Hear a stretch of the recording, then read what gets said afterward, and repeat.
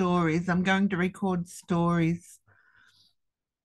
I went to the VIC today for my lymph drainage massage, and on the tram, they were working on the tram tracks on the other side, the opposite direction. And I noticed the workmen working on the tracks and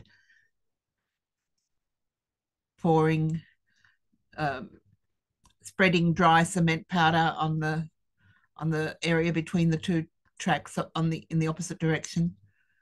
And then the tram from the other direction came, and he stopped and waited, and then very, very slowly started going ahead.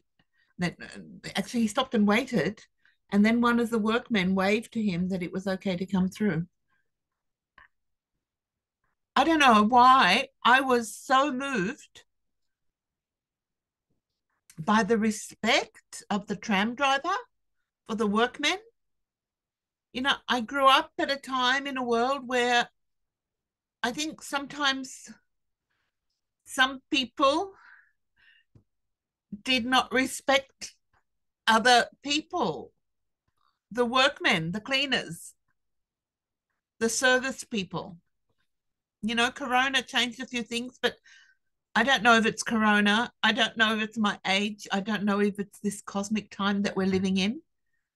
I'm feeling so sensitive. I was just so moved at the respect of that tram driver in acknowledging the workman who waved him through, that he could drive his tram through, that it was safe for everybody for him to drive through. I just had to share that story. I was sitting in the tram, looking out the window. The snow is flurrying all over the place. It's the 12th of December. People are getting ready for Christmas. I'm rejoicing that in 10 days, the days will stop getting shorter. And that's my little story for today.